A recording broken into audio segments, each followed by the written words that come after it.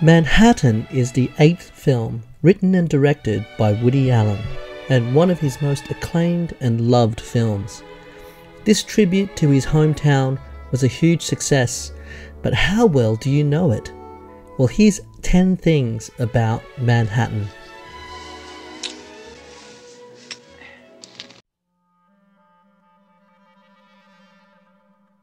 The original inspiration for Manhattan was the music of George Gershwin.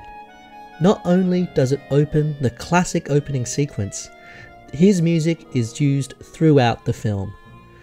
Those recordings were issued on the first ever soundtrack for a Woody Allen film.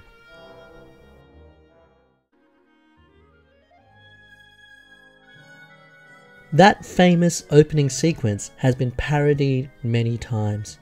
You can find many fan parodies on YouTube, but amongst our favourites are from the TV series Cosmos and the UK cult comedy Spaced.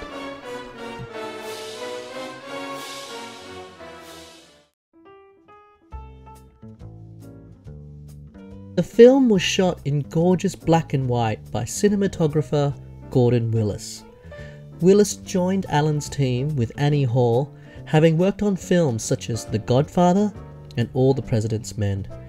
Willis would work with Allen a total of 8 times.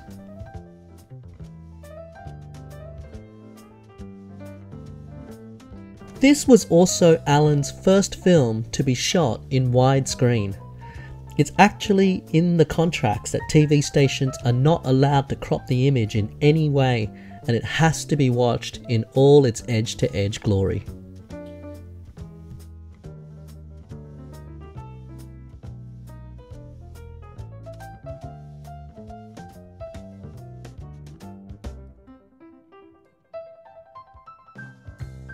In the role of Tracy was Mariel Hemingway.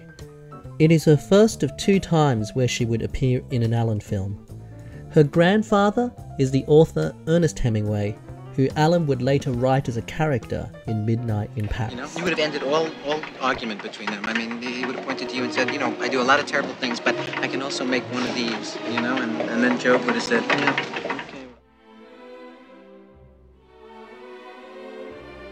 Also in the cast is Meryl Streep in one of her first ever film roles.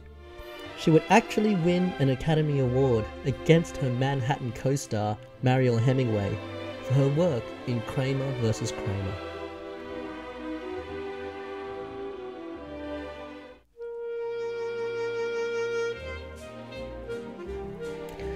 Also appearing in an Allen film for the first time is Wallace Shawn.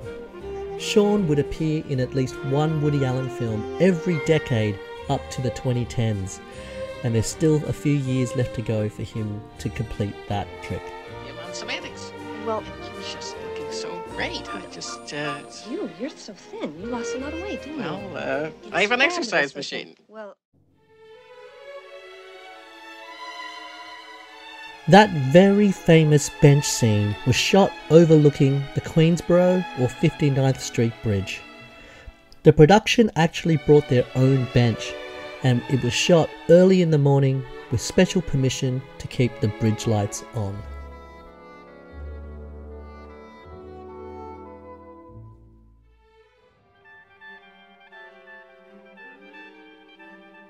Amongst the many great Manhattan locations used in this film are 3 of Allen's favourite New York eateries: the restaurant Elaine's, John's Pizzeria, and the Russian Tea Room. You could have picked up these 2 if you were a little quicker. I'm serious.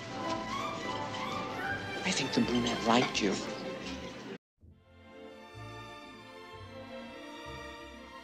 And finally, this was the first Allen film to play at the Cannes Film Festival. Only Mariel Hemingway attended. Allen would go on to premiere 11 more films at that prestigious festival. And that's 10 things about Manhattan. Find much more about this film in our book, The Woody Allen Pages Watcher's Guide, Volume 2.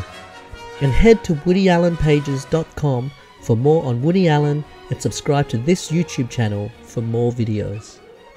This is devastating. Satirical piece on that on the op-ed page of the Times. It is devastating. Well, a satirical piece in the Times is one thing, but bricks and baseball bats really gets right to the point. Oh, but